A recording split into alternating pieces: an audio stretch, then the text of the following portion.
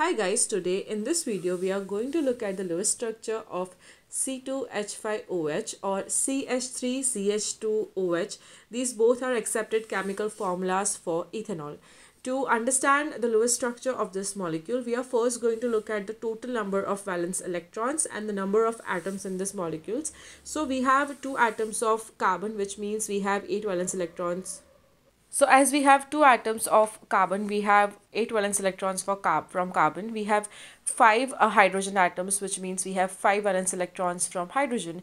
And we only have one atom of oxygen here, which gives us 6 valence electrons, and there is one more H over here, so we are also going to add this up. So in total you get 20 valence electrons for this molecule, and we are going to arrange the atoms and check if the octets of all atoms are complete. So we are going to place C2H5 first, and then we are going to place this functional group. So OH is a functional group for alcohol, and we are going to place bonds between 2 atoms, and each bond takes up 2 valence electrons. So in total we are placing 8 bonds over here, which is taking up 16 valence electrons out of 20, and now we are only left with 4 valence electrons, which we are going to put around oxygen to complete its octet.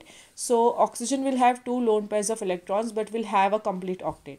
Now you can also count the number of electrons for each atom, and you will see that the octets of all these atoms are complete, as carbon has 8 valence electrons in its outer shell, hydrogen has 2 valence electrons in its outer shell, and oxygen atom has 8 electrons in its outer shell.